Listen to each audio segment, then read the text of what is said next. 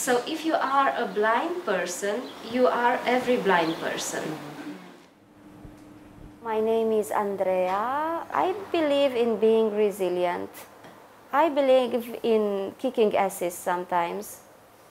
I am Hungarian ethnic, but I live in Romania.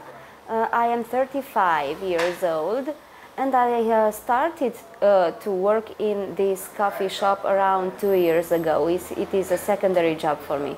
Most of the days I wake up at 5 or at most 6 a.m. I drink a coffee, I use an elliptical bike, I run on a treadmill for 20 minutes. At 8:30 I have a meeting for the radio I'm working for, and then the real work starts. When you work in this field, in journalism, your daily work is not 8 hours and you are finished. Your daily work is every time, it's 24 hours, you are wired, you are connected all the time. I have my own proved tools to deal with the daily stress, but yes, sometimes it is overwhelming. It happened to us last year in November or December, I think.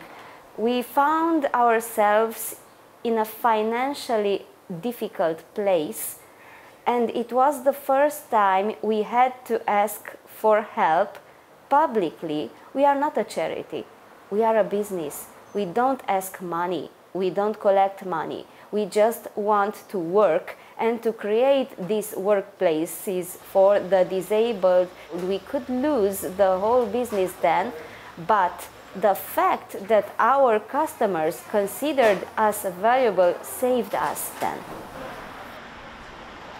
I don't think that I am in a point of my life, in a point of my career, to let things slide. Many people count on me, depends on me.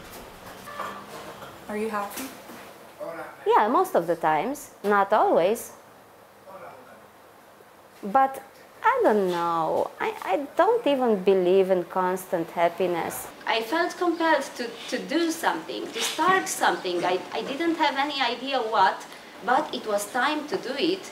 So, believe in yourself, that's what you have to keep in your mind. But if you build a lot your self-confidence, that is only yours, and that will be the hardest thing you can lose.